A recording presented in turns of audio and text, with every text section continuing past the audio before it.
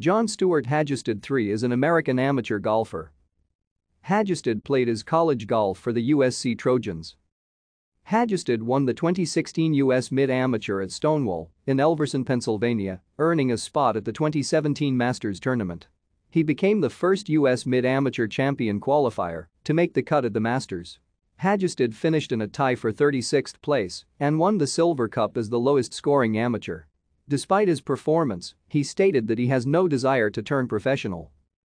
Hagestad also won the 2016 Metropolitan Amateur. He competed in the U.S. Open in 2017, 2018, 2019, and 2022. Hagestad teamed with Emilia Migliaccio, Brandon Wu, and Rose Zhang to win the mixed team gold medal at the 2019 Pan American Games. He finished 13th in the men's individual competition. Hagestad claimed a second U.S. Mid-Amateur title in 2021. Hagestad worked at a real estate firm in New York City. Source: Law equals low amateur. Cut equals missed the halfway cut. T equals tied for place.